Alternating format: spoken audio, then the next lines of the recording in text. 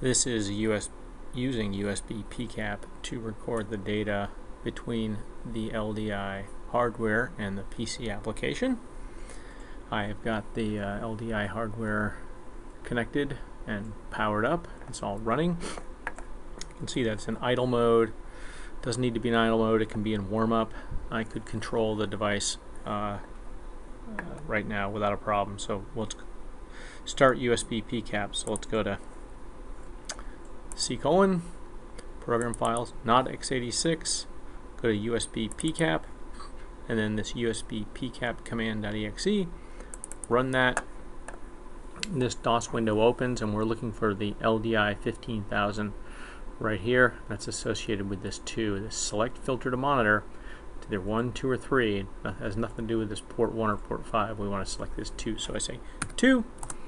The output file name, I use the date and then the time, just because it's convenient for me. And I hit enter. Say yes, allow the change. Now I can go and do anything I want with the LDI.